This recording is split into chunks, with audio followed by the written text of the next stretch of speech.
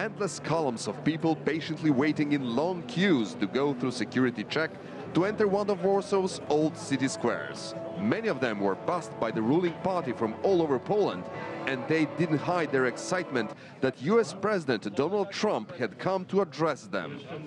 Marek traveled from Wrocław to see Trump in person. For him, the US president is a rock star who fights against the dishonest media.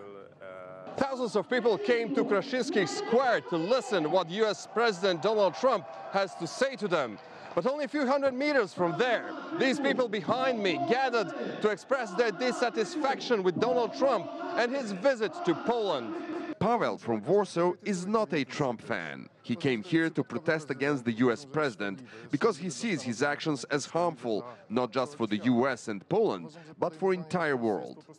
In the tense standoff between two opposing groups, police had to calm things down several times. Eventually, the US president addressed the supporters, and after sharing words of strong support for Poland, he had a very important message for Russia. We urge Russia to cease its destabilizing activities in Ukraine and elsewhere, and its support for hostile regimes, including Syria and Iran, and to instead join the community of responsible nations in our fight against common enemies and in defense of civilization itself. In these days, when US relations with Germany and France have become somewhat strained, some analysts say visiting Warsaw sends a larger signal to European capitals. I think he's sending some message to Berlin or to Paris, which he would visit, France he would visit very soon, saying, fine, there are countries that I'd rather deal with.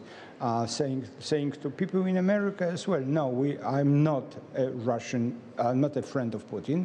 I'm not going to make a deal with Putin at the expense of Poland.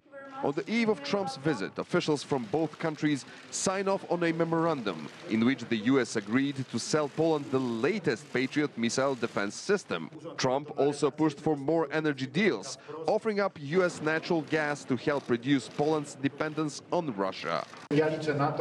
I'm counting on that, after negotiations, which I know are already in progress, a long-term contract for the import of liquefied natural gas from the USA to our port will be signed.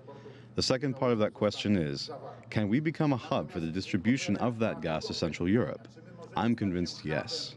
And while the sun sets on the Polish capital, many Poles here are convinced that after this visit of the US president, they're actually at the dawn of a new era for their country as one of the most important US allies in Europe.